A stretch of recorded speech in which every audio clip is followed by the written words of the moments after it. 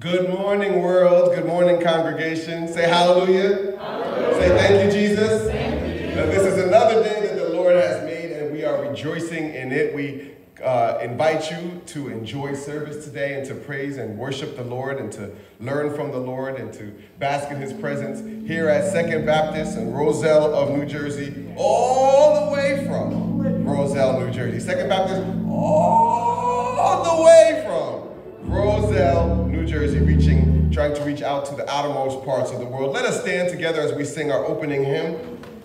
We'll be singing hymn number 248, Hold to God's Unchanging Hand. Amen? It's a familiar one.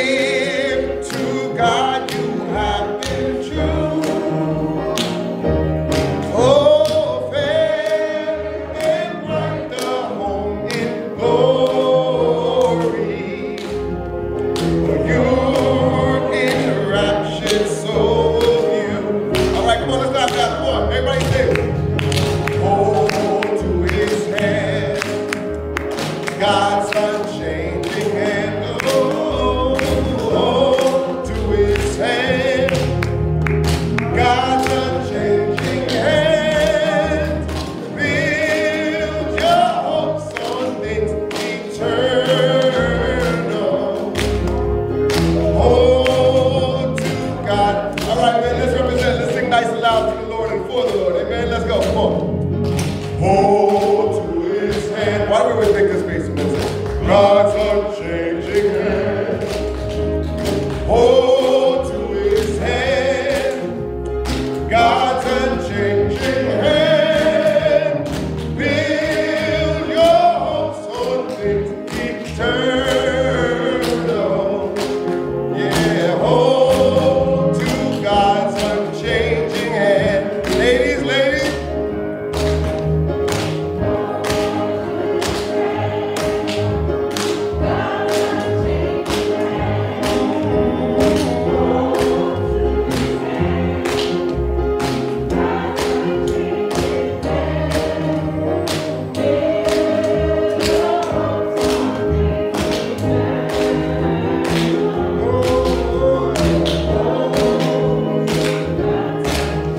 All right, children, everyone 18 and younger, here and at home. Go, go.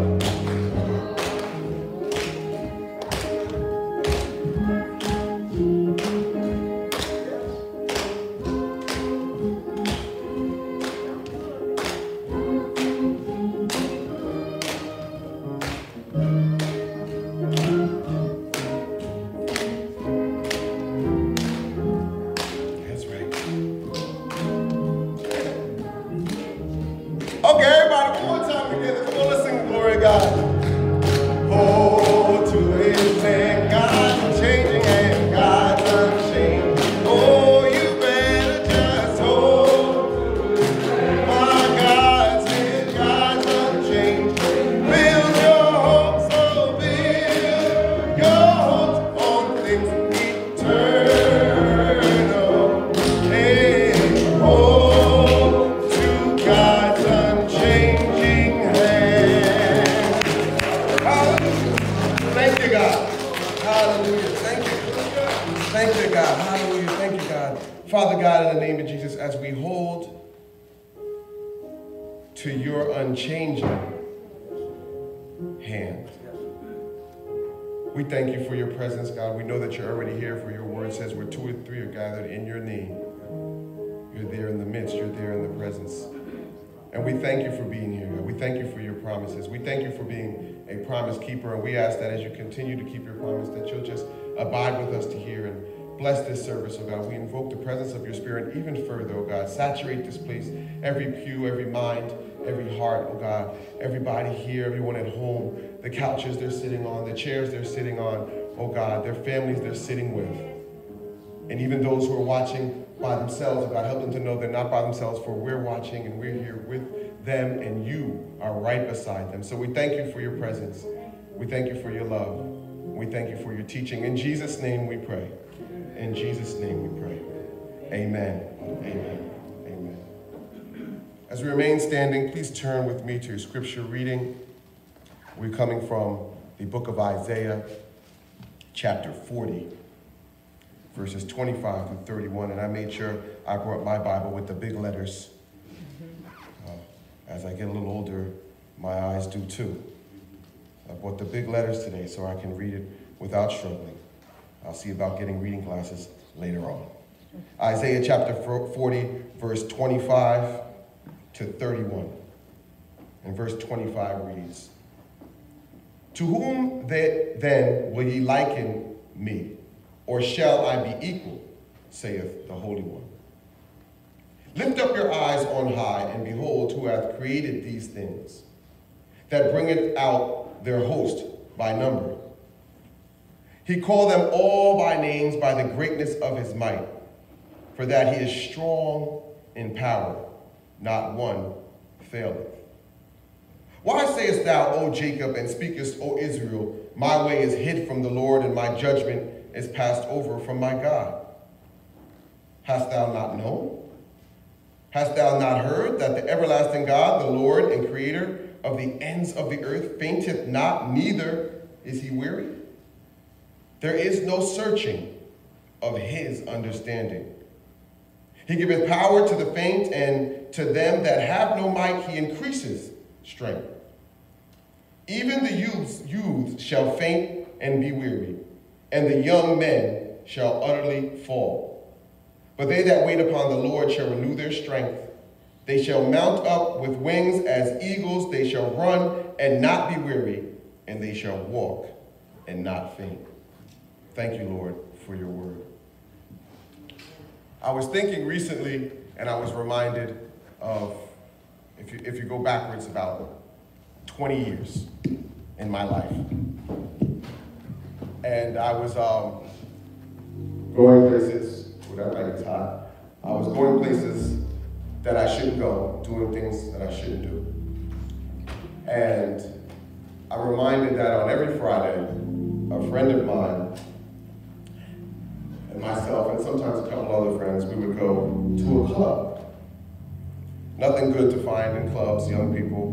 Believe me, you're wasting your time. But anyway, we would go to this club every Friday. And my friend was always he really always wanted to go. He's always pressing to go. I've always been a homebody. I stay home, play video games, watch sports, I'm good. But he always wanted to go, and we were very close. So he always pressed me to go. Come on, let's go. So I would go. And this one time, after we were going almost every Friday for years, he called and he said, hey, you know, I just don't feel like going tonight. And that was a shock, because he always wanted to go. Like I said, he was the one that wanted to go everywhere. So I said, okay, I was fine with that, and we didn't go. That night at that club in Elizabeth, New Jersey, these 20 some odd years ago, someone had a gun. And someone let off shots in the club. And there was a stampede. And the stampede killed, if I remember correctly, 3 or 4 people. And I used to go every Friday night. That Friday night, we didn't go. You fast forward 20-something years, a totally different situation in my life. I have a wife and 5 kids now. I'm not going to clubs anymore. But I was driving the car home one day, and I realized the oil was low because I had not taken care of the oil. Not the minivan for some of you who know our family's cars, the older car. So I stopped at the gas station on the way home from work from Hillside, New Jersey, the gas station. I believe it's an Exxon on 22, right before you get to the Parkway entrances on the right-hand side. And I asked the gas attendant for some oil. He gave me some oil, and he went on about his business. I know how to pour oil. I didn't use a spout. The car was hot. I didn't use a spout. And I poured the oil. And I missed, thinking I can pour it. Us men sometimes overly confident of ourselves. I pour it, I won't miss it. I missed. Fire inside the car. Straight up. So I run to the gas attendant. I said, there's a fire. He says, oh, okay. So I go somewhere, there's a fire in my car. But by the time we got back out to the car, the Lord had made the fire just go straight down. So that's just 2 instances when I could have died, or I could have been burned, or I could have been hurt. And when I thought about that 20-something years ago, and I thought about that within the last year, it reminded me of what God has done for me and how he's always been there, protecting me, even when I was places where I shouldn't be, or places I should be. Right? Because I shouldn't be at the club. I should be getting oil. Well, he followed me the whole time. And it reminded me of this. Great is your mercy towards me. Your loving kindness towards me, your tender mercies I see day after day, forever faithful towards me. And you're always providing for me. Great is your mercy.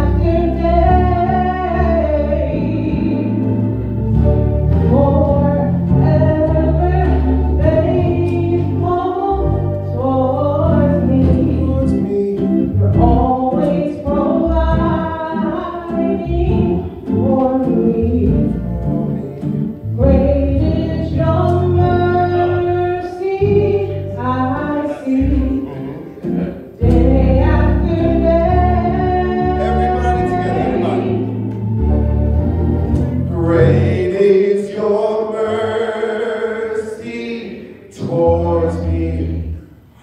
Your loving kindness towards me. Your tender mercy.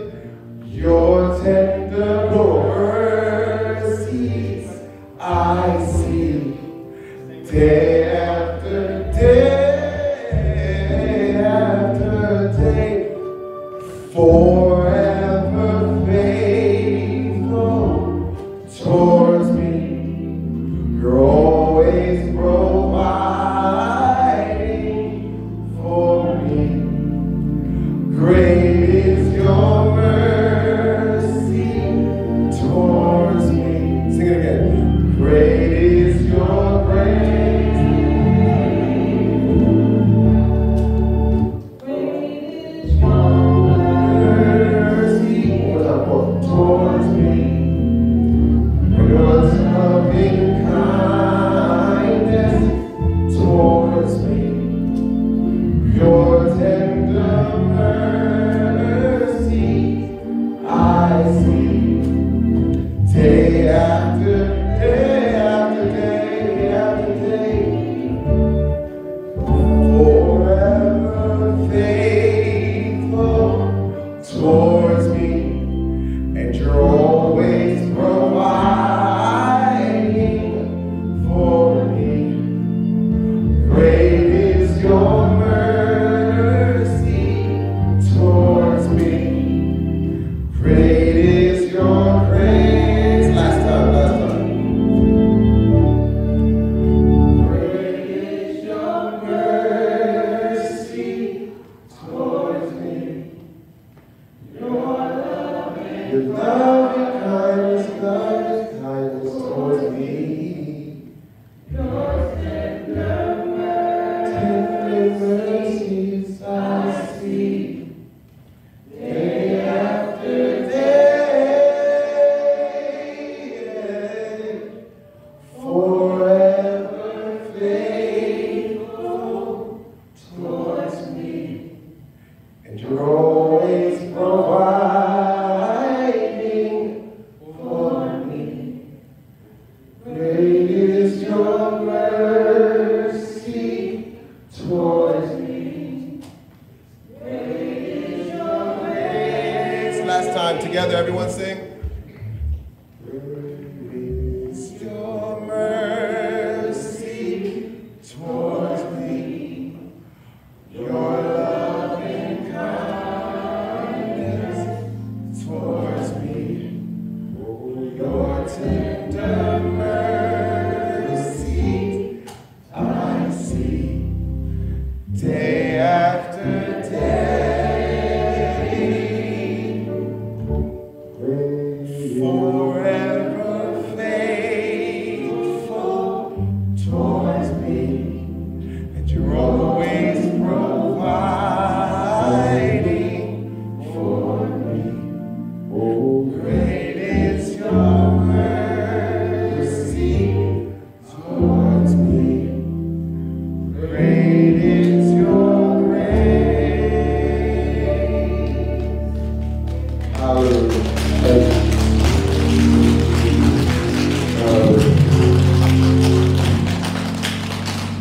You may be seated in the presence of the Lord. Your loving kindness towards me. Your tender mercies I see day after day. Thank you, God. Hallelujah, Jesus. Amen. Thank you, God.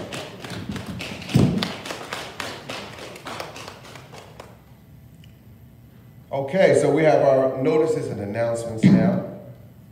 And we want to make sure that we wish, now my wife texted to me, Reverend Red texted to me to add, let's see, let me make sure I get it right. Okay. Hey babe, how you doing? Okay, and we want to make sure that we add sister for the birthdays this week. We have Sister Sandage. Jennifer Sandage is today.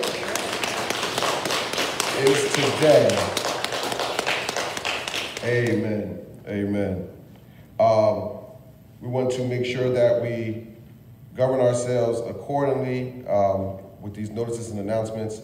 I'm just going to go through all of them. I don't want to take too much of your time, but I want to make sure I don't miss anything. So, special prayer request. We have Sister Renee Smith and family in the loss of her father in Jamaica this past Friday. We want to keep Renee Smith and family, the boys, and husband, and everyone in prayer. Miss Brianna Durham and the loss of her paternal grandmother this past Thursday. Her grandma on her dad's side passed away. The aunt of Sister Katisha Getty is currently hospitalized with COVID, so we want to make sure that we keep her in prayer, in serious prayer. Sister Gabriella George, Sister Idris Sykes, Sister Marion Williams, and Sister Sharon Smith. We want to make sure that we're keeping them in prayer. And I know I keep saying keeping them in prayer over and over, but we do want to make sure that we're keeping them in prayer. We want to keep in prayer the sick and shut-in members, all of the bereaved, any of those we may have missed that are in the notes here, and those in the military and law enforcement. And we also want to keep in prayer the sister of Sister Julie Jewell. Her name is Musetta, was hospitalized, I believe, this morning, if not late last night, so we want to keep her in prayer. Another birthday this week, tomorrow, September 20th, is Miss Super Intelligent Nyla Bartholomew. Super intelligent, so we want to make sure that we wish her a happy birthday, send her a message, give her a call, or call her mom or dad, or whatever. Happy birthday. I'm not sure how old she is. I'm not going to guess. I think it was 14. I was going to say 14, and I got nervous. So it might be 14. Amen, amen. Anniversaries this week. Thursday, September 23rd, Brother Gene and Sister Marianne Nazir, 44 years. 44. They got married this year. I'll be 45 this year. So they've been married as long as I've been on this earth. God bless you. Hallelujah. And Saturday, this is near and dear to my heart, Saturday, September 25th, Brother William and Sister Yvonne Tyree, 50 years. 50 years. They waited 5 years to have me. They enjoyed their life until 1976. Just kidding. And may they have a blessed day. We want to remind each other that next week, morning worship will move from 10 to 10:30 as it did this week. And our in-person Sunday school will take place next week. Am I correct on that? It will take place next week from 9 a.m. to 10:15. So service won't start till 10:30, and we honored that today, even though we had to postpone the beginning of Sunday school until next week. So Sunday school will begin at 9 o'clock a.m. on this coming Sunday, and it'll be from 9 to 10:15. You have 15 minutes to get yourself together, and then get ready for service at 10:30. Please plan accordingly. Here's an update for coming events. Next Sunday, well, I just said that. Okay, so Saturday, it's October 2nd, Second Baptist Church Youthic Explosion. Okay, let's try it again. Okay, so next Saturday, it's on October 2nd, is Second Baptist Church's, SBC's, Youth Explosion. Hey, there we go. Y'all ain't old. Youth Explosion will take place in the parking lot from 3 to 5 p.m. The theme will be Reigniting Our Fire in a Troubled World. Scripture, Leviticus 6:12 through 13. Minister Elijah Friesen, I may be saying it wrong, is the guest preacher. All youth that would like to participate with a gift or talent, please contact Deaconess Star McDowell or Sister Marilita James. So you guys all know them. If you want to showcase the talent or the gift that God has given you, it's quite all right. Just contact Sister Deaconess Star or Sister James. Amen? Amen. Amen. Amen. Brittany Campbell what? Add me to the list. Oh, add me to the list. Well, I ain't got the list. No, she means add me to the people to contact. Oh, and okay. Oh, I thought you meant add her to gifts and talents. You know you got to explain in detail when I'm up here, because I'll get you. No, I'm just kidding. But yeah, so she'll be added also to the contact. So you can contact Sister Marilita James, Deaconess Star, or Brittany Campbell. Sister Brittany Campbell, right? I got it right? Okay, amen. Please note, church virtual office hours are currently 8 a.m. to 1 p.m. Saturday morning. I repeat, church virtual office hours for the church secretary are currently 8 a.m. to 1 p.m. on Saturday mornings, and they're into the afternoon to 1 p.m. Please use Facebook Messenger or email the church at sbcroselnj@gmail.com. That's SBC, Second Baptist Church, sbcroselnj@gmail.com. 7 days a week with any questions or inquiries. Response time can take up to 48 hours. Please be patient. Also, we want to remind you of our opportunities to give. Don't forget our missions, building, and scholarship funds. Option 1, you can mail it in directly to the church, P.O. Box 304, or you can see a diaconate member. Option 2, you can drop off on Sundays between 9 and 10:30 a.m. before service starts. Option 3, electronically through the text to give feature from the Aplos website. All you do is text give in capital letters GIV, then you put the amount. You do not have to use a $. So let's say you're giving $5. Let's up that. Let's say you're giving $100. Give 100 and to 833-561-0179. Again, that text number is 833-561-0179. And then you can follow the prompts to set up your account. Ways to stay connected is prayer calls Monday through Friday at 5:45 a.m., 6 p.m., and Friday at 12 noon. The phone number is 605-475-3215. That's 605-475-3215. And the access code is 916-920, pound 916920. This weekly in-person Sunday school starting, as we shared, this coming Sunday at 9 a.m. to 10:15. This in-person worship service with social distancing and on Zoom and Facebook, Instagram Live, and conference call. We have the conference call here too at 10:30 a.m. Sundays. YouTube playback is always available. Tuesday Bible studies at 10:30 a.m. and then again at 7 p.m. via conference call. The dial-in for that is 978-990-5000. And the access code for that is 374-329 pound. The playback, if you want to hear a Bible study that you missed, is 978-990-5099. So the dial-in for when it's actually happening, the Bible study at 10:30 a.m. and 7 p.m. is 978-990-5000. And the playback for one you missed is 978-990-5099. The access code for both is 374-329 pound. Thursday night Young Adult Bible Study is every Thursday at 7:30 with myself, Pastor Mike, via Zoom. See me if you would like to get a text reminder. Please note, church family, as our doors are open for church services in person, please stay connected for updates through the diaconate and ministry leaders. Measures are in place to ensure confidential health screening, social distancing, and hygienic practices. We ask that when in service, masks remain on the entire time, even with social distancing. Cover your mouth and nose at all times. I'm not out of order. That doesn't count for when you're speaking from the pulpit. Please contact Deacon Joseph Williams at 908-245-4717 or Reverend Burley Jones, 973-704-1040, should you need anything. Church virtual office hours, as we shared, are going to be on Saturday mornings 8 to 1. And we share the rest of that message. At this time, we're going to have a medical moment by Reverend Joanne Williams, as per Pastor Moore, a medical moment, making an appeal on behalf of SBC's medical professionals. Amen? Amen. God bless her as she comes.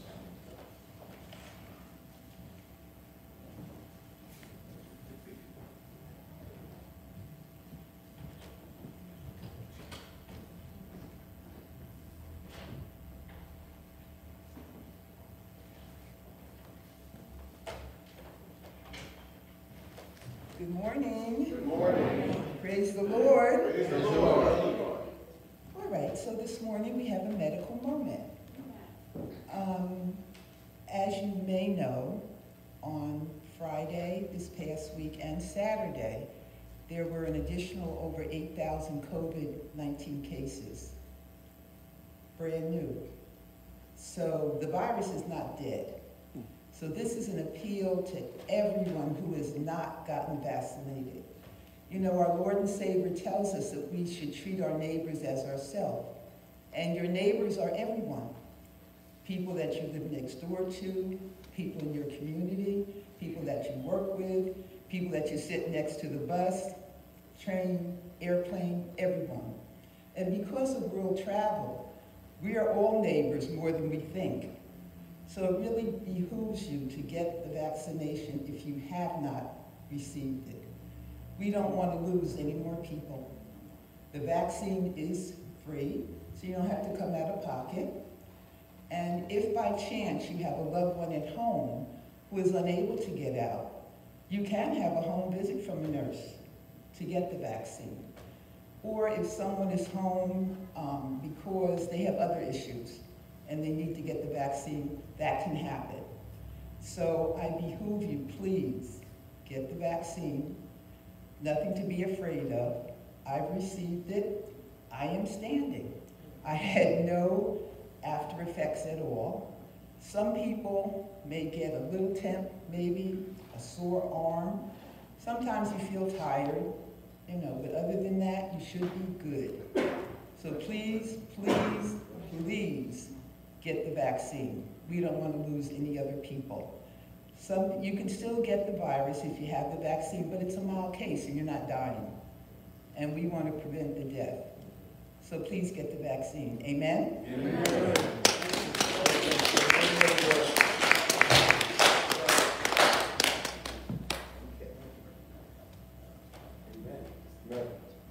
Good morning again to everyone. This is another day the Lord has made. We're rejoicing, being glad in it. Thank you, Reverend Joanne, for sharing our medical moment. We're going to be doing this weekly, to God be the glory. And thank God for our 10:30 a.m. services now, that our Sunday school will resume at 9 a.m. until 10:15. I want to thank God for this past Tuesday morning's Bible study. We had a tag team, dynamic duo tag team in the person of Deacon Eduardo Reefer, Reverend Vanessa Reefer, praise the Lord. And it was a tag team that it was like putting Bobo Brazil and Haystack Calhoun together, amen, as teammates, praise God, because they gave the devil 1,000 black eyes, and he's only got 2, but they really did a job, amen, and encouraged the saints of God. So we thank you, Reverend Vanessa, and it was wonderful how they just intertwined and just work together in that Bible study. It was awesome. You have to do that a little bit more often, praise God. To have a tag team, praise God. Hallelujah. I could just envision them just tagging each other like, oh, I got this, praise God. And it was just wonderful, praise God. But thank you again, Brother Mike, for leading us thus far. And for one and all that are here next week also, we're anticipating to go by way of Zoom. So in addition to our Sunday morning service that Sister Brittany is doing, amen, with Instagram and Facebook Live, and Kendrick doing our telephone conference live, we want to go Zoom. To God be the glory. So Zoom, Zoom, Zoom. Hallelujah. Amen. We're taking off in Jesus' name. Amen. And Dr. Davine Floyd and Brother Godfrey, they'll be working together, amen, to help us with that media technology. Amen. In Jesus' name. But the most important announcement of all is this, and I hope we haven't forgotten anything. If we have, charge it to our heads, not to our hearts. Most important announcement of all is this: Jesus Christ is soon to come, and it appears to be ready, because ready or not, Jesus is coming. My question to you is, are you ready? Could you look to your neighbor, to your left, to your right, in front of you, behind you, and say, neighbor? Neighbor. Ready or not? Ready or not. Jesus is coming. Jesus is coming. Are you ready? And look to another neighbor and say, neighbor, neighbor, oh neighbor, oh neighbor, ready or not, Jesus is coming. Jesus is coming. Are you ready? Are you ready? And as Smokey the Christian Bear would say, only you can prevent eternal fires. So mindfully, we're using all of our proper protocol. To God be the glory. I'm just putting this over the microphone right now. We have microphone covers. Amen. Our church has been thoroughly sanitized. We sanitize before and after our services. So when you come in, this sanctuary has been sanitized twice. Amen. Once before you come in, once after you leave, and then next Sunday morning, once before you come in, and then once after you leave. We do that every week. To God be the glory. So I turn it back into the service into the hands of Pastor. Thank you, Pastor. Amen. Let's govern ourselves accordingly, and especially with the final announcement that Jesus Christ is soon to come. During the Christian Bear announcement, I think Vincent began to come up with a theme song.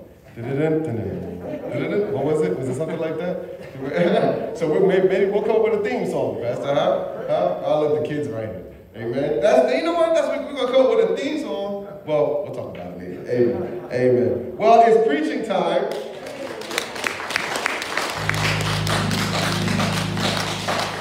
It's preaching time. Well, it's preaching time. You know, we know that back in the day, the people weren't allowed to be in the house of God. There was the veil of the temple, 12 feet thick, and the one priest went into the Holy of Holies, and no one else was able to go. We are right here at the access of the pulpit, and I think sometimes, well, I know I do, I say we, but I know I do, we forget how holy this place is, and how privileged we are, beyond privileged, because we don't deserve to be here. You know, we should have been cast away.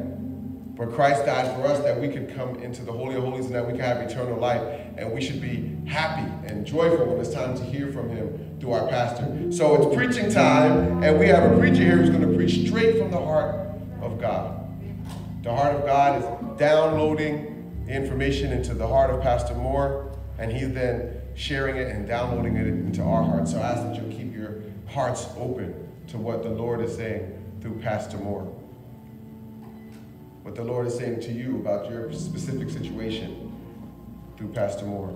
What the Lord is saying to us as a church, as Christians as a whole, as a Christian community, as Christians in this evil world, through the words of Pastor Moore. So pray with me, raise your right hands in his direction and say, God bless Pastor Moore. God use Pastor Moore. God, speak to my heart through the words of your manservant, Pastor James E. Moore Sr. In Jesus' name, amen. The next voice you'll hear after Hymn of Aspiration, which is hymn number 249, the next voice you'll hear across this pulpit will be that of our own Pastor James E. Moore Sr. Hear ye him. Let us stand together and sing hymn number 249.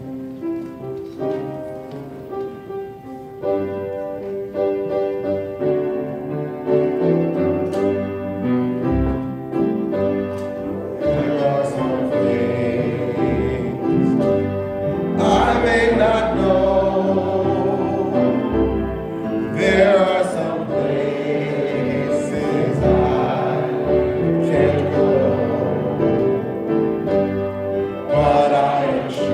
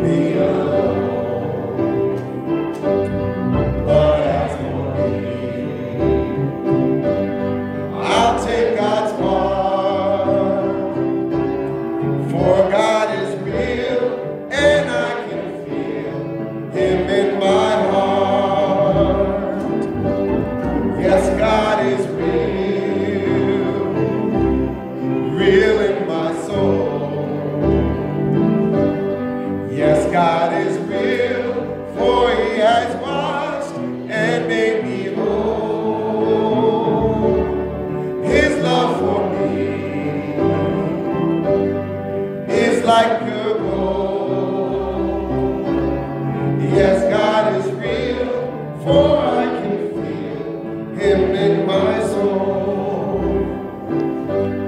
I cannot tell just how you felt when Jesus took your sins away. But since that day, yes, since that hour, I've been real, for I can feel his holy power. Oh, yes, God is real in my soul. Yes, God is real, for he has washed and made me whole. His love for me is like pure gold. Yes, God is real, for I can feel him in my soul. All right, man, let's go. Yes, God is real. Yes, God is real. Real in my soul. Yes, God is real, for he has washed and made me whole. His love for me is like pure gold. Yes, God is real, for I can feel. All right, man, keep singing. Ladies, join in. Keep singing, man. Yes, God is real. Real in my soul. Yes, God is real, for he has washed and made me whole. Keep singing, man. His love for me is like pure gold. Yes, God is real, for I can feel. All right, man and ladies, keep singing. Children, join in. Yes, God is real, real in my soul. Yes, God is real, for he has washed and made me whole. His love for me is like pure gold. Yes, God is real, for I can feel him in my soul. Hallelujah.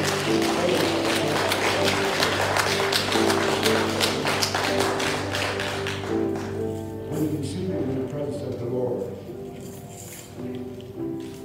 Once again, good morning to everyone.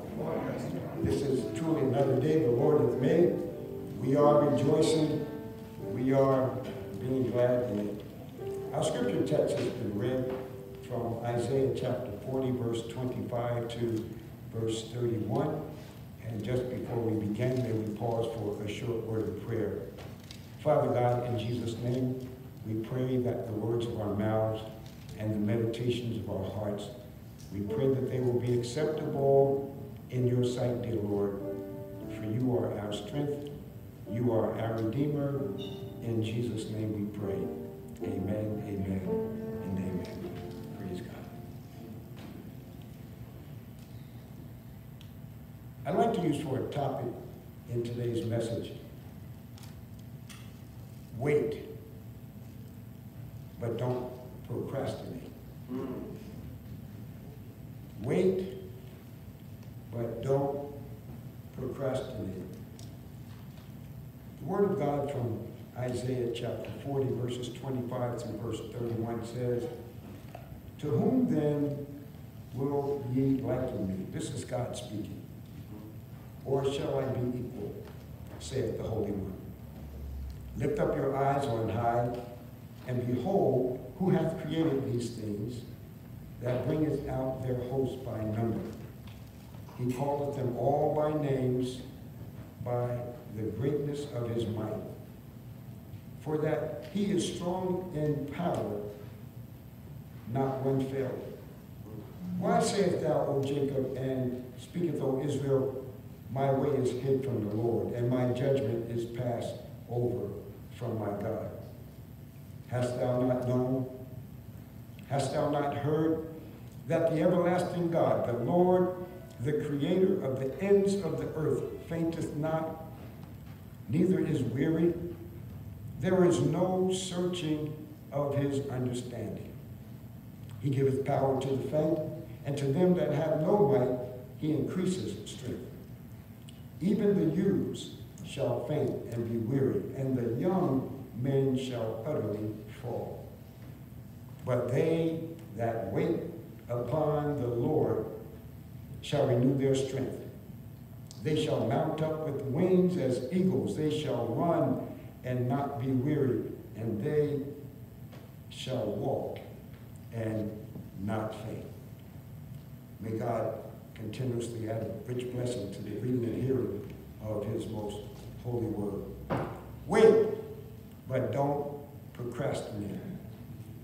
We find there's a stark and drastic difference between the word wait and procrastinate. Wait means to stay in place in expectation of something. Wait means to delay doing something or to remain stationary in readiness or expectation. Wait means to pause for another to catch up, to look forward expectantly. Wait also means to be ready and available. Wait also means to remain temporarily neglected or unrealized. It also means being in a state or attitude of watchfulness and expectancy. That's wait. But the word procrastinate is completely different. Procrastinate means to put off intentionally and habitually. Procrastinate means intentionally putting off doing something that should be done. It means to lag, to loiter, to dawdle, to dally. Some people call it dilly-dally. Procrastinate means to act or move slowly so as to fall behind. To procrastinate means to delay so much that one enters into a state of laziness, apathy, or complacency. For example, that little proverbial frog in the water pot that we're talking about, how can you boil a frog alive? Well, you put a frog in hot water in a boiling pot, frog's gonna jump out. Just like you and I, you jump in the bathtub or the shower, especially the shower. When the shower's too hot, you jump out. Amen. Do I have a witness? Praise the Lord. Too hot, jump out. To God be the glory. Frog's gonna jump out. But put the frog in some moderate, cool-tempered water. Turn the heat up. Imagine this frog's in a pot. You want to cook him alive.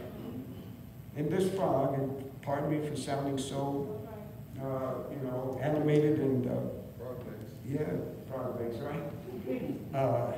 It sounds cool, but some folks do it with lobsters. But you turn the temperature up until the frog feels a little uncomfortable to get ready to jump out of the pot, and you turn the flame off. Let the frog get accustomed to its new elevated temperature. So now the frog says, okay, maybe it's not so bad. I'll stay right here. Once the frog is comfortable with its new elevated temperature, turn the flame up again. Let it get a little hotter.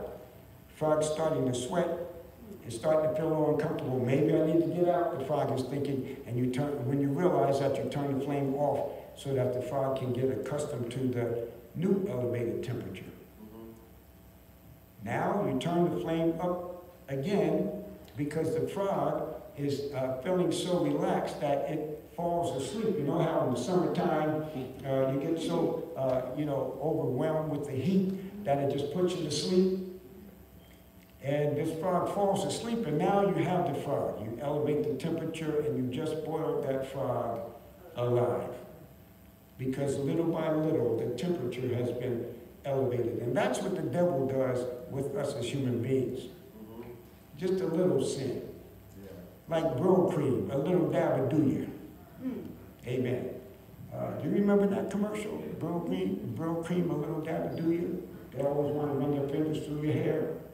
Amen. Might not remember that commercial. I'm taking myself. You remember that? Thank you. Oh, I have one witness. All right. Praise God. Bro cream. Hallelujah. Amen. Well, a little sin. Amen. But realize a little leaven leaveneth the whole lump. Take that clump of dough with no leaven in it, and that's all it is. It won't swell and rise or expand. But you put some leaven in it, what we call yeast, and it rises. Now, sometimes we men don't really know so much about the culinary field as far as putting yeast in food. So sometimes us fellas feel, well, maybe I'll put about 5 packets, 6 packets, like sugar.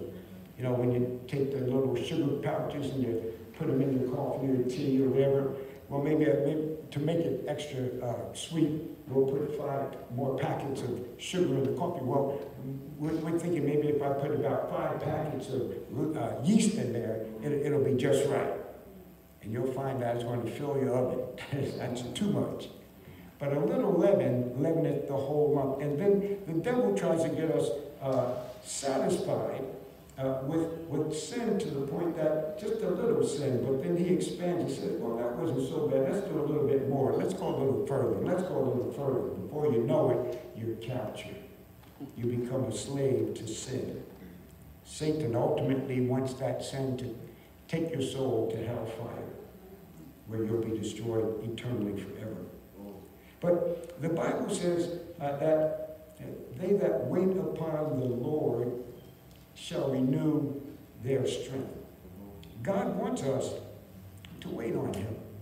He wants us to trust him, but he wants us to wait with the spirit and the mind of expectancy as far as when he's going to give our marching orders, when he's going to give us instructions to do or not to do. So we need to be in a position in our minds and souls and spirit of readiness, and we're just waiting for the Lord, that when the Lord says go, we go. It's just like in the Olympics this past year. Sidney McLaughlin, one of the high school standouts from Union Catholic in New Jersey, over there in Scotch Plains, she won and came in first place in the Olympic race. Did you see her? Very fast, right? Well, when those runners are on the mark, they're waiting for instructions. They don't just do what they want to do. They have to listen for the instructions. And so they can exercise, and they can go into the blocks, and they can practice how it is to spring away from the blocks, and they can, calisthenics, so they can stretch or whatever they want to do. But then when the caller says, runners to your mark, everybody gets down into the blocks. They stretch their legs, and they get themselves ready and positioned to jettison out of those blocks. And so runners to your mark, their heads down, and they're silent, they're quiet, they're waiting for the command. Get set, and you notice the bodies go up because they're ready to spring off. And they're waiting for the proper time for the gun to go off. Now, if they jump prematurely, I think if they do it 2 times, they're totally disqualified. So if 9 or 10 runners are on the line, they're set, and one jumps off too early, there's a gun that's shot to bring them back. 2 times, stop, come back to the line. And that causes a lot of frustration. Because you were ready for this one time to give it your all. And you might have done that, but you lost your opportunity because you're going to have to do it all over again. And so sometimes you're waiting and you jump prematurely. You have to wait for the proper time and the proper command. And then there are times where you wait too late. And then you in a split second, you miss the opportunity to jump when the gun is fired, and now you end up being behind your competitors. And so timing is everything. And so they that wait upon the Lord shall renew their strength. They shall mount up with wings as eagles. They shall run and not be weary. They shall walk and not faint. Means that there are instructional moments of time that as we wait on the Lord for instruction, for guidance, for directions to do or not to do, so that we're in right standing with God and so that we're in sync with the plan of Almighty God. Now, Luke's Gospel, chapter 14, verse 28 to verse 30 says, "For which of you," this is Jesus saying, "for which of you intending to build a tower sitteth not down first and counteth the cost, whether he have sufficient to finish it? Lest haply, after he has laid the foundation and is not able to finish it, all that behold it begin to mock him, saying, This man began to build and was not able to finish." Sometimes it's necessary to wait and to take a pause so that we can assess, so that we can evaluate, so that we can plan. See, because there are times when you're planning to do things, and it's wonderful to plan and to have goals and dreams and aspirations. But it's always a blessing, amen, to follow along in God's own time, in his own planning, with his own purpose. Amen. Being guided by him. Realizing that if it's a career that you're pursuing, if it's an entrepreneurship business that you're trying to open, you need to first sit down and plan. You need to sit down and count the cost. Jesus is saying this, that a man that intends to build a tower, if he doesn't sit down first and count the cost, whether he has sufficient funds and resources to finish it, that person is going to be mocked if they can't finish it. He says, what would happen if, happily, after you have laid the foundation, you're not able to finish it? You know what's going to happen?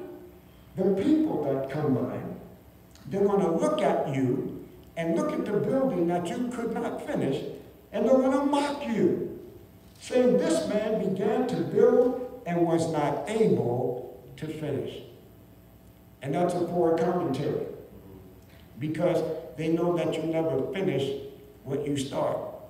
Because the God that we serve finishes everything that he starts. He started it, he'll finish it. Some people can start a good fight, can't finish it. But he that began a good work in us, he shall perform it unto the day of Jesus Christ. He started it, he'll finish it. And so God wants us to assess and evaluate and plan. Do you have the funds that are necessary to build this building? That's why we thank God sometimes there's little headbutting with people. And when you have a trustee ministry saying, well, let's look at reality. Reality says we don't have $5 million to build this building. We only have 1,000. Now there might be some in the congregation say, "Oh, you just have to have faith." But the trustees say, "Oh, but you just have to have money. You have to have finances." Praise God. So reasoning and faith have to work together. Praise God. Common sense especially, but faith, amen, and leadership from God. Yeah. Now, it's rare that it's going to be that extreme where you got $1,000 trying to build a $5 million project. That's rare. Amen. But if God is in the plan and he's saying do it, then do it. Praise God. But there has to be an amazingly tremendous affirmation by God to everybody involved. This is the plan of God. Similar to God telling Moses, tell all the people to stand still and see the salvation of your God. Because I'm going to part the sea, and you're going to walk across on dry ground. That's one of those impossible situations. And it takes a heap of faith. Amen. Amen. But God was in the plan. And when God is in the plan, the one that specializes in impossibilities, then it's going to work. He'll take 2 fish and 5 loaves and feed 5,000 people, feed 25,000 people, feed multitudes of people with the smallest of things. Little becomes much when you place it in the master's hands. Yes, but then there are times where God is saying, now, I'm going to now bring you into the realistic reality world of things, and I want you to be responsible to do some things. Yeah. I'm not going to do all your work. I'm going to let you go through some struggles. I'm going to let you have some blood, sweat, and tears. I'm going to let you have some frustrations and some setbacks so that you can appreciate the things that I do for you, that you can appreciate the things that you've gained, so that you can appreciate the advantages, because no pain, no gain, the athletes say. Amen. You have to put in the work to get those muscles. Amen. You can't just sit there on the couch and dream up muscles. Amen. You can't sit on the couch and dream up jogging 25 miles or 15 miles or 5 miles. You can't dream up, amen, becoming a superstar athlete, amen, by just sitting on the couch and reading magazines and books. No, you have to put in the work. You have to put in the time. You have to do what's necessary. And so, in starting a business, you're working a job, you can't just quit the job and say, I'm just going to start my own business. Well, where are your funds? Where's your money? How are you planning on making the money? Do you have a business plan? In your business, do you need a lawyer? Entertainment lawyer? Being that you're getting into entertainment business, do you have an entertainment lawyer? People are going to want to sue you. Amen. Do you have a good CPA? A person that's going to do your taxes and also do your books and give you some financial guidance. Maybe it's something where you're going to need a sociologist or a psychologist or a doctor or a nurse to be involved in your business pursuits. So you're going to have to rely upon professionals that know what they're doing, that have already done the work, so that you don't have to reinvent the wheel, so that you can become successful. There's an organization called B'nai B'rith. It's a Jewish organization which they fund Jewish entrepreneurs in business ventures. But first they want to see the business plan. They want to sit down and interview you and see what your intent is. It's almost like the Shark Tank people. They want to see what your idea is. And most of the Shark Tank people, when the idea is not as good, they say, I'm not going to support this. And then others are excited, and some of them are sitting on the edge of the seat saying, tell me more, and I'm going to support this. And tell you what, I only want, instead of the 40% that you're asking, I'm going to give you 60%. I'm going to give you 70%. I'll just take 30 because I believe in this idea. And B'nai B'rith does that to the point they'll support your business venture. And then, if it fails, you can come back, retool, and they will refuel you if they feel that the initial plan that you had didn't work, though they thought it would. But once they finagled, or not finagled, but they readjusted the plan and see that it's now going to work, they'll fund you to the point of success. Well, God wants us to be wise in our deportment. I think that's what we even use in our church covenant, to be wise in our deportment. But God wants us to wait, but He does not want us to procrastinate. Some people just keep on waiting and keep on waiting. Now, can you imagine being on the starting line, runners to your right, get set, and you're still there in the blocks? And they ran the race, and you haven't jumped off yet. You're guaranteed to lose, for sure. You're not coming in first place, second, or third. You're not getting a gold, bronze, or silver. Matter of fact, you'll probably be disqualified. Now, I did have the opportunity just several years back. I think it was about 5 years ago. I ran in the Penn Relays, the age 60 to age 65 Masters 100-meter race. And thanks be to God, I ran that race at the Penn Relays. It was exciting, y'all. And I came in 9th place. I came in 9th place. I was so excited. Hallelujah. Now, what I didn't tell you, that I came in 9th place out of 9 runners. That's equivalent to last place. But I ran. Hallelujah. And I ran against some world champion runners.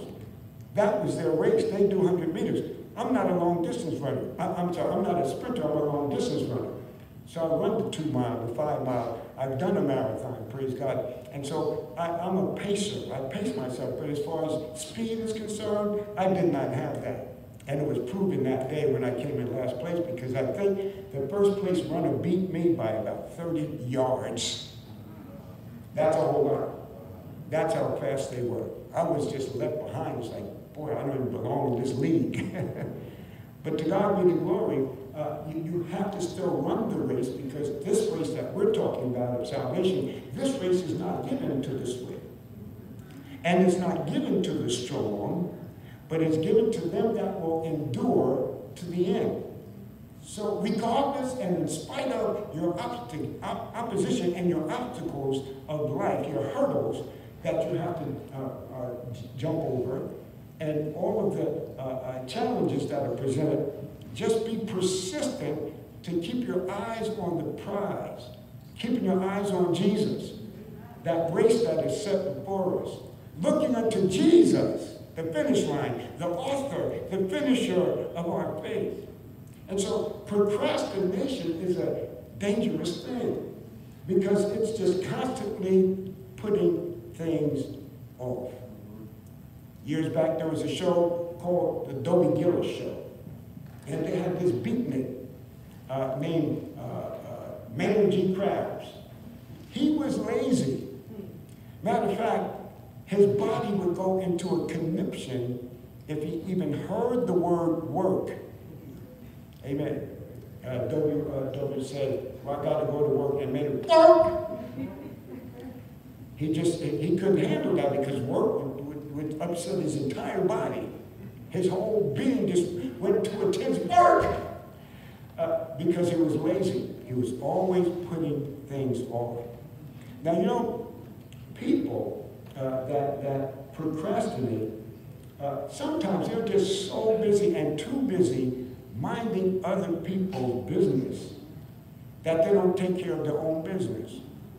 Now, I know that there are some people that in certain businesses, well, it's a part of their profession. For example, there are a lot of barbers who have, and forgive the term, but they have raggedy looking hair, because they're just too busy cutting everybody else's hair, making everybody else's hair look nice.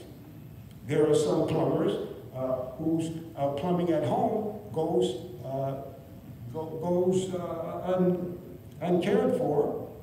Electricians and HVAC workers whose things just kind of run awry because they're overwhelmed with a busy schedule of taking care of other people's needs. I understand that, but in that, they still have to take some time for their own household and for their own family, for their own plumbing, to do their own hair. Amen. Ladies, how'd you like to go to a beautician, and she's going to do your hair, and she looks like Orphan Annie or a rag doll?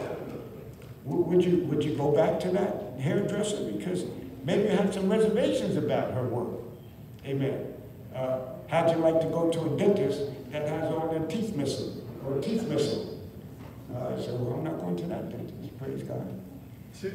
You want to make sure that they look like the success that you're trying to achieve. Now, just this morning, I'm snagger-toothed. Did you notice? My lowers had to be taken out and sent back. amen, for servicing by my dentist. Amen. So I have my old molars, amen, and to replace that until my new ones come back because they were sent out for servicing for 2 weeks. So for this week and next week, I'm snag-a-tooth. But then after 2 weeks from now, I'll have my teeth back. To God be the glory. Amen. Because some folks say, look at him. He's a pastor. He's a preacher. And look at those teeth. Look at that hair. Look at the clothes. In other words, we're not trying to impress people, but we're trying to show people that we do have a nature of self-respect, self-esteem, and respect for you too, as well. But procrastination, sometimes people are so busy minding other people's business that they run out of time to do what's necessary to do what they have to do. And there's a whole lot of folk that are frustrated because they're running late for work. Now, if there's someone running late for work every day, sometimes there's a legitimate reason why, because of the time schedule. For example, maybe their babysitter can't get there until a certain time, and their babysitter will get there at a precise moment of time, and now that makes you a little bit late. And so you're going to have to now do what you have to do to get to your job, and you'll always end up late. But it's a legitimate reason why. Now, maybe you can't afford another babysitter. That's going to help you to get there on time or closer to on time because it's going to cost you more money. Maybe this babysitter is free. Maybe this babysitter is a little bit more generous than the ones, instead of charging you $800 a week to babysit your child, they're only going to charge you $300 a week to babysit your child, which fits into your budget because you're trying to get a promotion on your job or whatever it is to make ends meet and to cause his family to function properly. There's always a legitimate reason for a lot of things that some people do, but there are other people that are just habitually late, intentionally procrastinating, putting things off. I used to live 3 blocks from Abraham Clark High School, and there were times as a youngster I would end up just making it at the bell. The bell is ringing, and I cross the threshold of homeroom. But I should have gotten up earlier, should have taken my bath earlier, to the point that I would have been prepared to get to work, not to work, but to school, without expecting, well, that's all right, I'll run, I'll get there on time. My mom, when she worked at Working Company in Roadway, was always 1 hour early for work. 1 hour. So that she could take her time. Now, imagine yourself, your mind and your disposition of mind, so that you're not anxious in what my mom was doing. She drives to work, she sits down, has her coffee, can read a newspaper, read the Bible. She can talk to some of the co-workers, and then about 5 minutes before punching time, she punches in and goes to work. Now, you can imagine the ease of that day of working. Now, imagine the person that just, oh my goodness, I'm a minute late. Now they're frustrated. There's anxiety going on. They're making mistakes. And then they're going, oh, you're just picking on me. This is a terrible day. I hate this job. But we have to intentionally decide that we're going to take control of our time schedule as opposed to letting our time schedule taking control of us. Monitor your time, adjust your time, go to sleep early, watch less TV, don't watch TV at all. Do what's necessary so that you can be ahead of things, so that things aren't ahead of you. Because procrastination is a killer. It's a dangerous thing. And so by us putting things off, we can set ourselves up for failure, disaster, destruction. But It is important, notice, it is important to wait, yes, but we must resist the temptation to procrastinate. In the Garden of Gethsemane, just before being captured, bludgeoned, tormented, and crucified, our Lord Jesus had to resist the temptation of procrastinating in going to the cross, to die for our sins and the sins of the whole world. Luke's Gospel, chapter 22, verse 39 to verse 47 says, "And he came out and went as was wont, to the Mount of Olives, and his disciples also followed him. And when he was at the place, he said unto them, Pray that you enter not into temptation. And he was withdrawn from them about a stone's cast, and kneeled down and prayed, saying, Father, if thou be willing, remove this cup from me. Nevertheless, not my will, but thine be done. And there appeared an angel unto him from heaven, strengthening him, and being in an agony, he prayed more earnestly, and his sweat was as it were great drops of blood falling down to the ground. And when he rose up from prayer and was come to his disciples, he found them sleeping for sorrow, and said unto them, Why sleep ye? Rise and pray, lest you enter into temptation. And while he yet spake, behold, a multitude, and he that was called Judas, one of the 12, went before them and drew near unto Jesus to kiss him. Well, look at this text. We know through the other comparative Gospels that Jesus didn't just pray once, but he prayed 3 times before the Father. Father, if it be thy will, remove this cup from me. He knew that he had that ensuing punishment, torture, and death on that cross that he had to go through. He was trying to put it off. Father, if it be your will, I mean, you want to change it? You want to change the game plan, Father? But the Father was saying, no, son. The game plan is not being changed by his silence, by not answering Jesus. Jesus said, nevertheless, not my will, but thine be done. But Jesus' intent in praying to God the Father was so deep-seated. His prayer was so fervent and so anointed and so grief-stricken that his sweat were as if they were great drops of blood falling from his body down to the ground. Can you imagine how intensified those prayers were with Jesus? Have you ever prayed like that? That you were so serious about getting an answer from God that, Lord, you just prayed until every fiber of your being just sweat, almost like great drops of blood falling from your brow. He was desperate for an answer, but desperate for a change, because I don't want to do this. And that's what procrastination does. Procrastination says, put it off until another time, till a later time.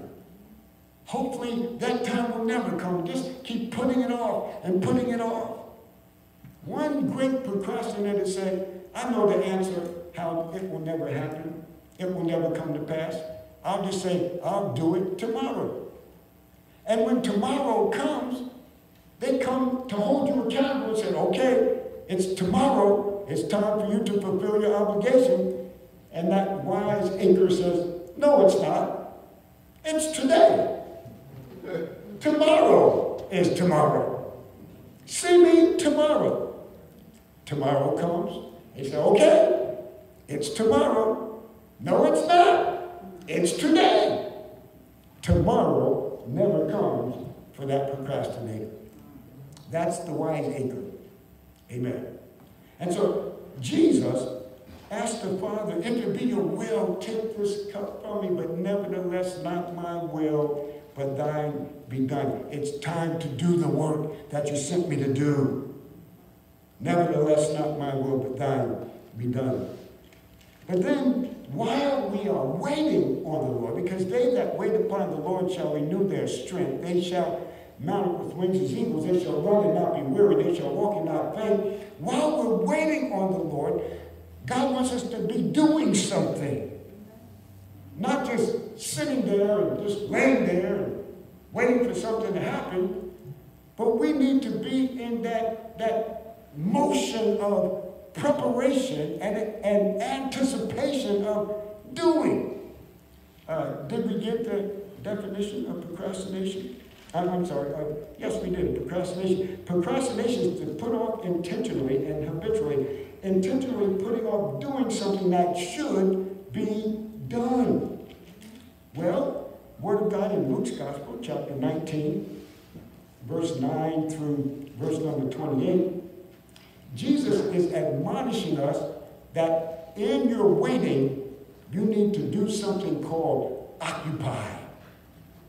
Occupy until I come in. In other words, until the time arises, get busy and do what's necessary so that when I come, you're set to go. If you're going on a job interview, don't you want to have a resume?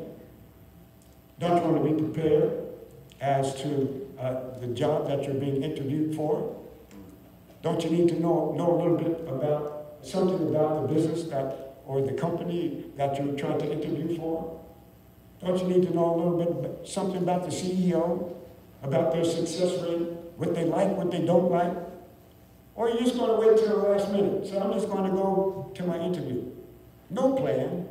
I'm just going to go with my slippers. I'm going to go with my jeans that are hanging down below my waist. I'm going to apply for an auditor's job on Wall Street. And I got my jeans, hanging down below my belt, my waist. Got my slippers on. Got my pajama top. And I'm going to interview for this job. No resume, no nothing. Don't know anything about the company, the business, and you're going to try to apply for a job on Wall Street. As soon as they see you in the door, you've already been canceled. Even the ones that dress sharp, if you're not prepared. Because you can dress the part, but have no knowledge of what you're applying for. They're asking for an auditor. And you don't know the first thing about auditing. All I know is 1 plus 1 is 2. 2 plus 2 is 5. Oh, 4, that's right. I knew that. I was just testing you. No. You need to know the responsible parts of what's being required in that job. Jesus said, verse number 9, chapter 19, and we'll be finishing in just a few moments.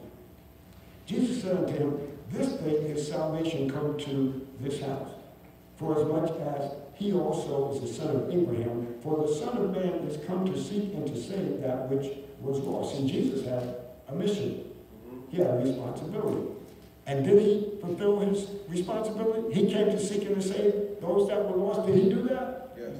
Or did he look to take a whole lot of vacations and a lot of time off and make excuses of why he's not trying to seek and save those that were lost? Jesus fulfilled everything that he was commissioned by the Father to accomplish. Everything. To the point that on the cross he said, it is finished. Father, into thy hands I commend my spirit. I've done everything you required me to do. I've lost nothing except one man, the son of perdition, Judas Iscariot. But he was foretold in the scripture. And so, the word of God says, verse 11, and as they heard these things, he added us and spake a parable because he was nigh to Jerusalem. And because they thought that the kingdom of God should immediately appear, he said, therefore, a certain nobleman went into a far country to receive for himself a kingdom and to return. And he called his 10 servants and delivered them 10 pounds and said unto them, occupy till I come.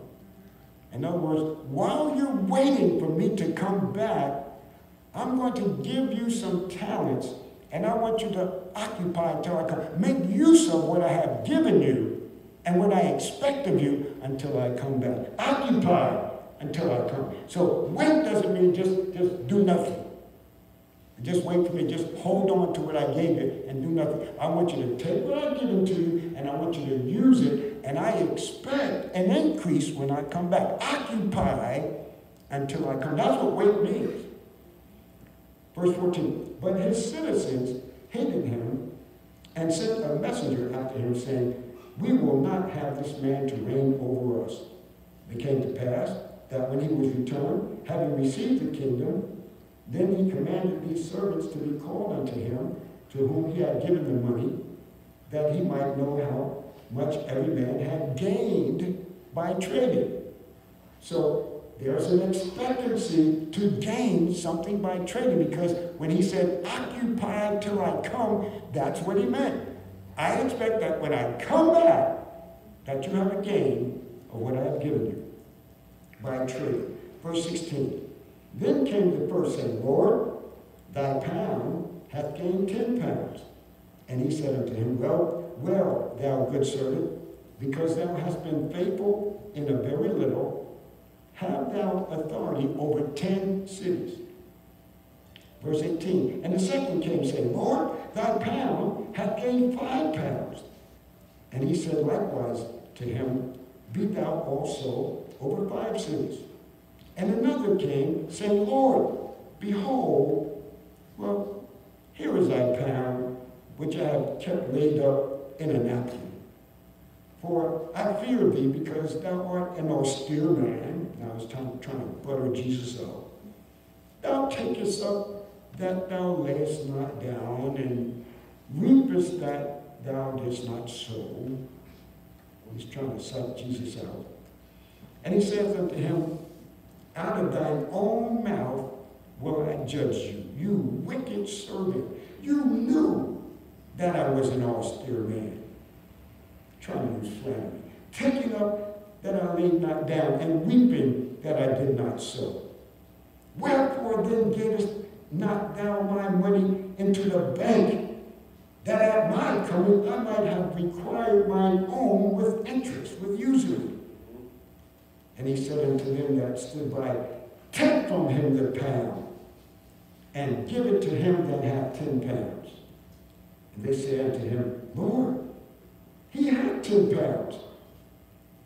For I say unto you, that unto every one which hath shall be given, and from him that hath not, even that he hath, shall be taken away from him.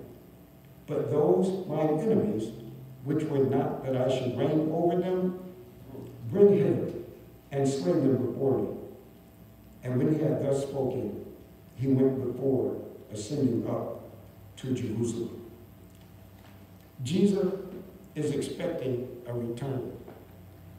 He wants us to occupy until he comes. And so procrastination is a death knell to people who should be about accomplishing the things that God has assigned your hands to do. What are you putting off and why? As a matter of fact, there are opportunities lost if you and I would all assess or reassess and evaluate our lifespan. There were goals and dreams and aspirations that we had when we were, say, 10, 15, 20 years old. And we said, we're going to accomplish this and accomplish that and accomplish this and accomplish that. But time and chance got involved in our lives and in our plans and goals and dreams and aspirations. And we kept putting it off and putting it off and putting it off and putting it off and putting it off to the point it never got done. Now you're 60 years old, 70 years old, 80 years old, 90 years old, 100 years old, and now you're living with regrets. Coulda, shoulda, woulda. I think that's on one of those insurance commercials now. Amen. I should have done this. I would have done this. I could have done this. We make excuses, and now time has just gone right on by us. So the things that you could have done when you were younger, when you had your bigger vitality and all of the energy, your youthful energy, that's gone now. You can't do that anymore. Think of the opportunities lost that will never, ever again come your way because of decisions to put it off and put it off and put it off. And mind you, there are going to be intentional roadblocks in your way to keep you from accomplishing your goals. The devil and his angels are going to work overtime to block your goals and dreams and aspirations. People are going to do it, especially your enemies, your haters, the ones that don't even drink haterade, but you would think they do, because they hate you so much. They're trying to block you. They're trying to put roadblocks and all types of schemes to undermine you, undercut you, because they envy you, they're jealous of you. I was just sharing the other night in the Bible study, I believe it was the other night, where there was a sister, she fell in love with this fellow in the church. But the only problem with her was that this fellow was interested in another young lady in the church. And they were somewhat dating each other.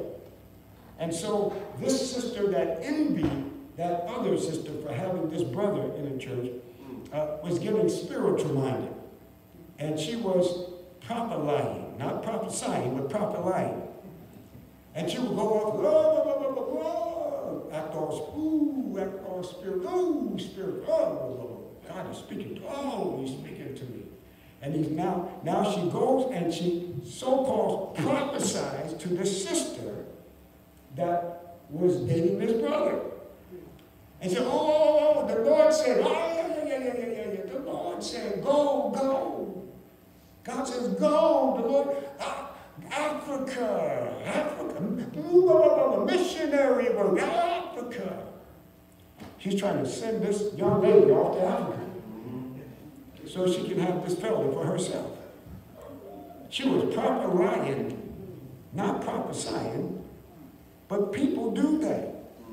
And sometimes they're not so spiritual in what they do to seem spiritual, but they come across intellectually. Yes. And they'll deceive you intellectually. Whatever it is to get your goat, they're going to get your goat. And they will curry it when it's all said and done. Anybody have curry goat? Delicious, by the way. Amen. Next person making some up, just save me a little bit. But there are people that are blocking, and so you find that you've missed your opportunities. The opportunities are gone and will never come back. If not today, if you don't begin doing it now, starting to set the wheels in motion now, when? When will you set the wheels in motion? If not now, then when? So, my children inspired me to write a bucket list. And we did it as a family. Now, it kind of like pushed me because it's like, well, my kids are pushing me. Stop pushing me. I don't want to be pushed. And especially my eldest daughter, Reverend Lorette, she said, Dad, let's have a family meeting. And we're going to do bucket lists. It's like, why are you being so specific? Why are we having a family meeting? Why are we doing a bucket list? I'm going to do a bucket list. You know, make everybody, set your goals and dreams and aspirations, things like that. Does she do that to you, everybody? I'm just going, yeah. Okay, praise the Lord. A vision board. A vision board. And I'm just grateful, though, that happened because they were putting the pressure, we were putting the pressure on one another to say, what are your goals? What are your goals? What are your goals? What are your dreams? What are your aspirations? What are your visions? And so now, then she pressed us to say, now let's write it down. Oh my God, you're making me to commit to something. It's like, I don't want to commit. Because it's in writing. It's almost like making a pledge, to how much tithes and offerings I'm going to pay at the beginning of the year at church. Oh boy, did you hear quiet? It got quiet. It's so quiet you can hear me whisper. But we make pledges for mortgages, we make pledges for car notes, we make pledges for everything else. Make a pledge to God. Lord, that's a commitment. I don't want to do that. But the pressure was so that I wrote things down. And I said, okay. And the family wanted me to read it. Brett said, read it. So we read it to each other. Now it's out there. The word is out. I spoke it with my mouth. I wrote it on paper. And every now and then, how you doing with your bucket list, Dad? How you doing with your vision board? And we have the right to challenge one another about that. I think that we can still do that. Reverend Mike? I think so. Okay, Reverend Mike thinks so. He lives with her, so. Praise the Lord. But there's some things that once you check them off, it's like, oh, I did that. I've accomplished something. I waited, and at the proper time, I executed my plan. I planned my work, and I worked my plan. It feels so good.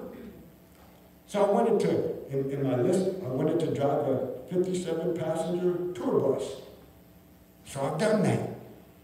I've driven to Rhode Island, to Massachusetts, Washington, D.C., Virginia, South Carolina, not South Carolina, to Connecticut, Pennsylvania, all over the state of New Jersey. I've driven. Sold real estate. I was a janitor, custodian. I could buff floors with one hand. Praise God. There are so many things I just want to do. Amen. To achieve in life. Amen. The greatest responsibility, I praise God, is to serve God's people in the household of faith. Amen. This is top priority. Praise God. But there are some things I still would like to accomplish at the same time. And one of them is, and I just got challenged about 4 weeks ago was that Debbie or Kenny's birthday? And Bishop Kenneth DeVal's birthday, I got challenged about this one bucket list situation. And the sister said, well, what are you doing about it? That one bucket list request is, I want to fly an airplane. I want to go to the Linden Airport. They're giving classes over there to fly a single propeller airplane. Now, young people 15 years old are doing it right now. 15, 16, 17, 18. They call it the Explorers Pilot Program, where young folks like Boy Scouts, Girl Scouts can go to the Linden Airport on Route 1 and 9, right by Home Depot and Checkers, and take your lesson, and eventually, after the training, you can fly that single propeller airplane. I want to do that, at least once. Oh, it's quiet. But I want to do that, because there's something exhilarating about accomplishing something that somebody says you can't, but also what I think I can do.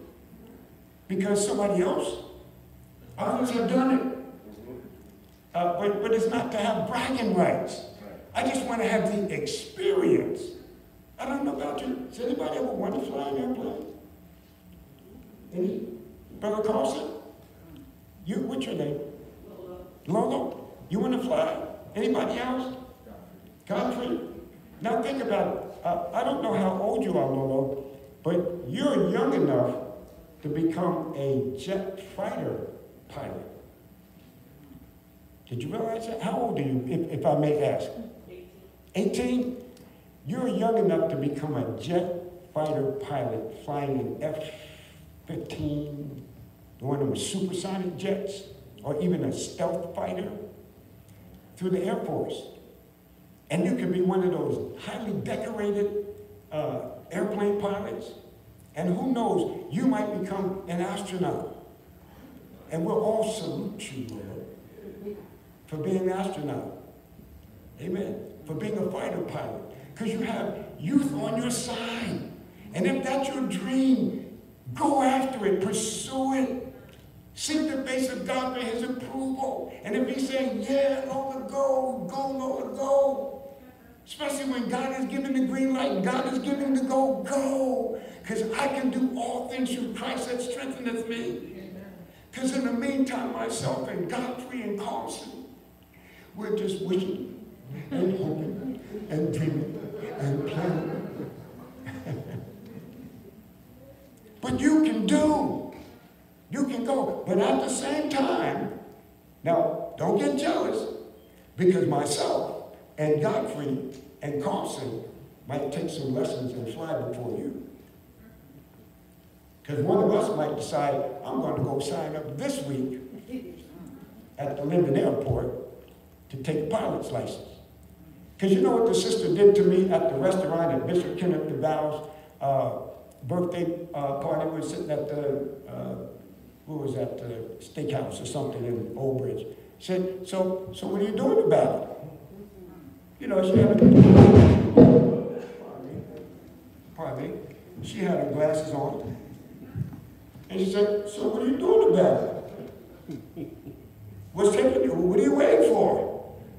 And I had nothing else to say but, you know, sis, you're right. So I guess in a few weeks, ask me if I signed up yet. Deaconette, are you ever planning on flying an airplane? Do you have any goals or dreams or anything that you'd like to fulfill before you check out? There's a lot, but I keep it on the down low. Oh, keep it on the down low? Not that other down low, but the down low. Right. Yes, because they changed the term on us. See, every time you establish a term, they flip the script. You know, we say, I'm going to keep it on the down low. All right, okay, so that's still, you know, I'm going to keep it on the wraps, you know, right? But nowadays, I'm keeping it on the down low, you know. Keep it on the down low. Praise God. So there are people forever changing the narrative. But Deaconette, pursue those goals and dreams and aspirations. I'm saying it to everybody in the house. Does anybody have any goals or dreams or aspirations that you would love to pursue? Lenny, what about you? Working, okay. All right, so tomorrow you're going to go apply for a job. Oh, you want to go to work too? Okay, good. And you're going to hopefully get a promotion. So you work so that you can get a promotion. You try to be the best worker in that whole organization, okay? All right. And you get a new job, promotion. Anybody? I'm sorry? More hours on the job. Oh, more hours on the job. So when they see how great of a worker you are, they always say, we don't give you any more hours.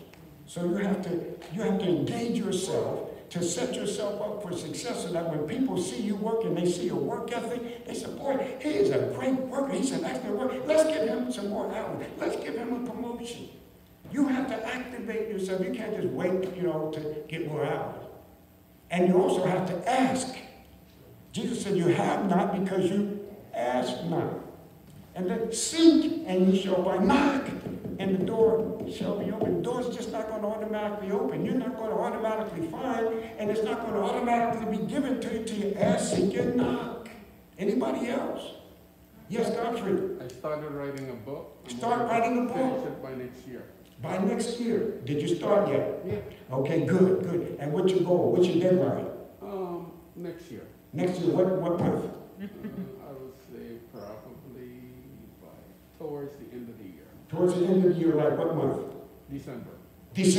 Okay, that's the end of the year. Okay, so have you broken up the plan and, given yourself some timelines as to what should be accomplished here or what accomplished here? You've done that. Okay, and so by December, we're going to pray that Godfrey has his book published by next December. And every now and then, would you mind if the folks ask you how you doing with your book? Yeah. Okay, he doesn't mind. Okay, thank you. Who else? Yes? You want to be a what? A baker. Oh, a baker.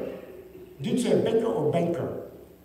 Baker. Baker. Okay. Have you taken any culinary courses? I'm in a class right now. You're in the class, see? Right now. So you set the gears in motion, right? Do you know any excellent bakers? You don't know any? How about in your family? Are there any folks in your family that are very good bakers? No? Okay, so you need to meet somebody that's excellent at baking. So go to a bakery. Go to Pino's. Talk to Julie or her husband Rob and see if, are you working now? Where? Old Navy. Where? Old Navy. Old Navy. So maybe you need to, if you want to be a baker, you need to start thinking about working in a bakery. And you're taking the course, but work around folks that are going to get you to where you have to go. Amen. So that you can have experience.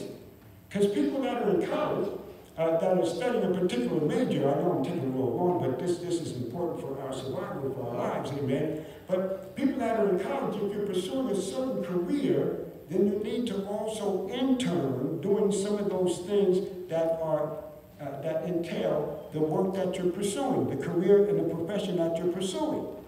So that if you want to become a medical doctor, then you're going to have to do some things, maybe CPR, first aid, ambulance squad, start taking some nursing courses or whatever is necessary, but then also volunteer in the hospital, volunteer in the nursing homes or whatever, so you're surrounding yourselves in the profession of the medical profession, if that's what you're pursuing. But with the bakery profession, you're going to have to surround yourself with that environment so that you'll have all kinds of information that can't be taken away, so that you can be the #1 baker. Watch the cooking shows, the cooking channel. Do you watch those? Yeah. Are you getting any ideas from them? Okay, so take those ideas, take those suggestions, and then make your own special baked good. Amen. Something that you can take to the Shark Tank and say, taste this. And when their mouths are so watery that they, as sophisticated and rich as they are, they can't control salivation because it's so delicious, because Lola made this cake or pie or whatever it was, or this tart. You say, oh my goodness. Who made this? Did you know that famous Amos made chocolate chip cookies and become a multi-millionaire from chocolate chip cookies? Who's that lady that sold her goods? Is it Sylvia? From New York, from Harlem, is it? Sylvia? Yeah, collard greens. I think Benjamin yams too. Right? She became so popular and so famous from her cooking that I guess she maybe sold the rights, but anyway, she got it canned. Famous Amos sold his rights. He should have done that, because people were making a mint off of his cookies, just chocolate chip cookies. So who else? Who else? Who else? Goals, dreams, aspirations. And you don't have to say what it is, but who has goals, dreams, and aspirations? Something that you'd like to accomplish. Don't put it off. Because before you know it, you'll look back and say, I lost all this time. And life has just passed me by, because that's what life is doing right now. We just lost, since 10:30, we almost lost 2 hours of life. It just went right on by. And you can't recoup that. You can't get it back. There's only one life. And it's that one life to live. What we do for Christ, definitely, it will last. But we have to take advantage of the time that we're living right now. This is right now time, real time. So do what's necessary. Do it now. If God is inspiring you and leading you to do it now, don't procrastinate. Don't put it off. Do it now. Because if not now, then when? Tomorrow.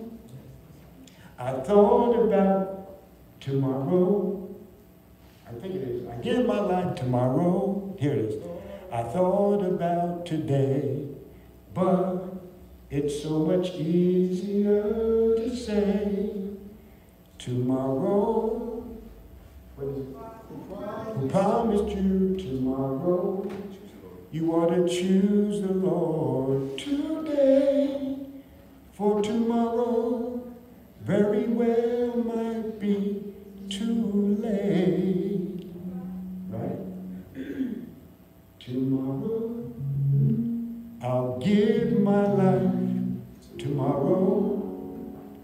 I thought about today. but it's so much easier to say tomorrow. Who promised you tomorrow? You ought to choose the Lord today, 'cause tomorrow very well might be too late. Amen. Wait, but don't procrastinate. There's so much more to say, but the doors of the church are now open.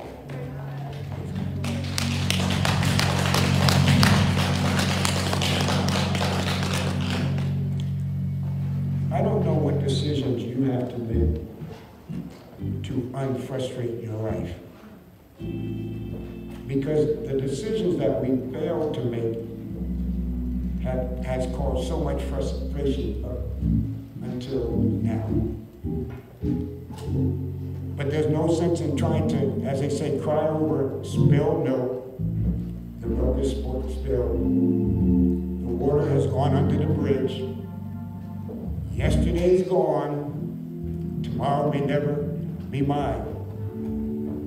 But that songwriter said, but Lord, for my sake, help me to take one day at a time. God, help me to capitalize on this day. Make this moment count. Make this hour count. Make this day count. Make my life count. I don't want to be a dash on a tombstone between birthday and death day. An unknown dash, an unknown period of accomplishments. I don't want to be a poof, like a vapor that appears for a moment and just vanishes away like steam off of a kettle or a hot pot. But I want this dash to mean something. I want this dash to mean that I met Jesus. I want this dash to mean that I knew God for myself, and He inspired me in such a way that I took it upon myself to do something about it, to occupy until He comes, to get busy for God, to show the world that God didn't make me for naught, but He gave me a purpose and a reason for living. He made me so that I can let my light so shine before men, women, boys, and girls, that they may see my good works, and in turn, as a result, they will glorify my Father, which is in heaven. That dash that I live means, God, you get all the glory. That dash means you get all the praise. That dash means I made something of my life. I didn't hide the talents. I didn't hide the dreams and the goals and the aspirations. I fulfilled everything that you sent me down here on earth to accomplish. It is finished. And I can go home in peace. I can go home with eternal rest to say, I've done all that you've assigned my hands to do.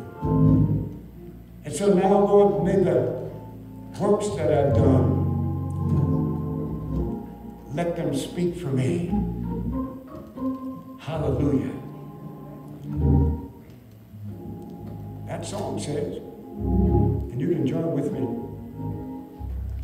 may the works I've done speak for me. May the works I've done speak for me. Somebody's going to have to help me with the words. When I'm done, when I'm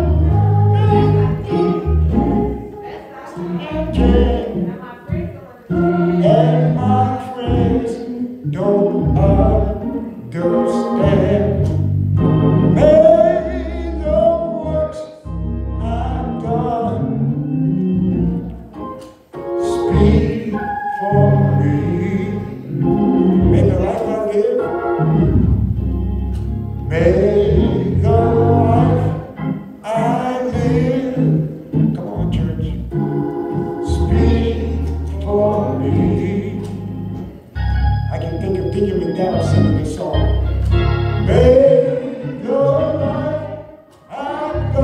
Sing it now. Speak for me.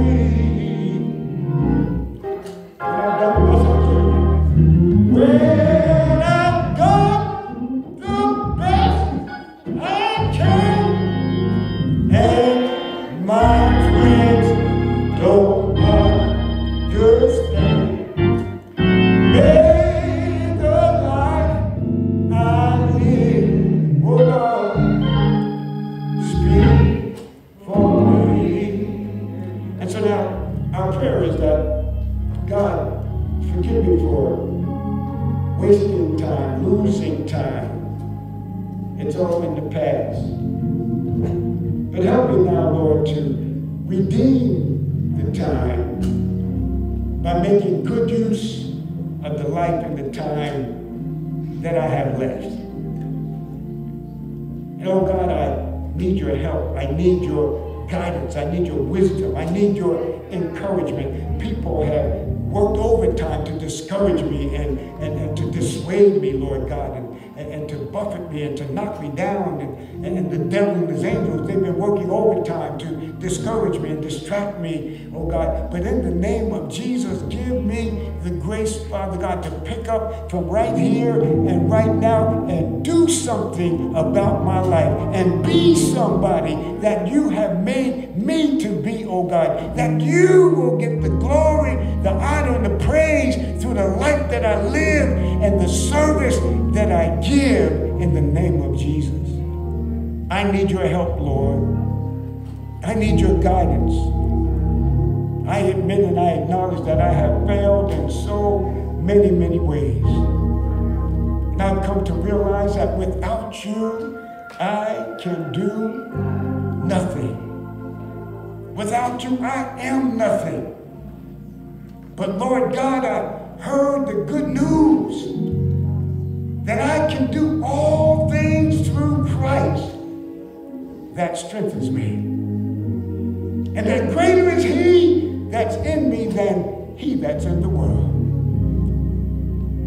So even when my self-value and self-esteem and self-worth is at an all-time low, you can raise me up, breathe new life into my heart, my mind, my soul, and my spirit. You can revive those dreams and goals and aspirations that have died and bring new life, bring revival that we can live again, love again, laugh again, smile again, have purpose again. We're not giving up. We're not giving in. We're not throwing in the towel. It is not too late. It is not over until it's over. And so, Lord, we thank you for the gift of right here and right now. And help us, Lord God, by your grace and by your spirit to rise up and to be what you have created us to be. Lord Jesus, it first begins by confessing you as our Lord and Savior. And so we ask, Lord, that you'll forgive us of all of our sins and all of our iniquities and our transgressions and our shortcomings. Forgive us for not doing the things that you've commanded us to do. And forgive us for doing the things you've commanded us not to do. God, we ask by your Spirit that you'll empower us to live for you like never before. We pray, oh God, that you'll help us to yield to you, to surrender to you even the more, because we believe that you are the very Son of God. And you said, they that wait upon the Lord. We've waited on everything and everybody else, sometimes to the point of procrastination. God, we've trusted and believed in everything and everybody else to the point of disappointment. But now, Lord, it's your time and your turn. And we're going to wait on you, Lord God. Waiting for you to tell us to get on the mark and to get set and to get ready to go. And when you give us the go, God give us the grace to go and to do and to be.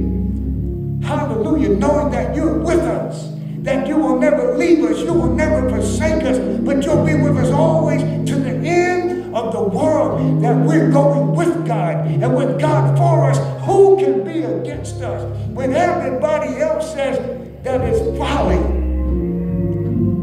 and that it's useless and senseless to even think such folly in their opinion. But Lord God, you proved the naysayers wrong with Sarah, Abraham's wife. You proved the naysayers wrong with Mary, your mother, Jesus. You proved the naysayers wrong with our matriarchs and patriarchs of faith that thought, hallelujah, that there was no way out, but you made a way when you, hallelujah, opened the mouths, or you shut the mouths of the lions in the den of Daniel. God, you cooled down the flames of the fire of the furnace of Shadrach, Meshach, and Abednego. God, you made a way, hallelujah, for David. You made a way for Daniel. You made a way for Esther. You made a way for Joseph. You made a way for Jacob. You made a way, oh God, hallelujah, for countless amounts of people. And being that you're not a respecter of person, you'll make a way for me. Hallelujah. Hallelujah. So have your way. Through this song, Lord, have thine own way, Lord. Have thine own way. Thou art the potter, I am the clay. Mold me and make me after thy will, while I am waiting, yielded and still. So we accept you, Lord, as our personal Lord, God, and Savior. Come into our hearts, Lord. Forgive us for our sins and save us, and help us to live for you and serve you the rest of the days of our lives, in Jesus' name. And now may the grace of our Lord and Savior Jesus Christ, the love of God the Father, and the sweet communion of the Holy Ghost, may he rest, rule, and abide with you both now, henceforth, and forevermore. Let all of God's children sing, Amen.